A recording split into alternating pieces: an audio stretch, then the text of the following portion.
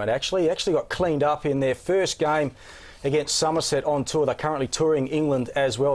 They'll be playing England in some test matches, and he copped a bail in the eye, and we understand that it was quite a bad scratching of the actual eyeball, so he's had to have surgery on his eye, and I think he's returning home. But he has announced his retirement. But I tell you what, it's not a bad career, Damien Fleming. Outstanding competitor, wonderful batsman, top-notch wicketkeeper, great to the spinners and to the quicks as well, and he got to keep to some great bowlers. Alan Donald all the way back to Dale Steyn here, but sad way to go, because maybe that was what he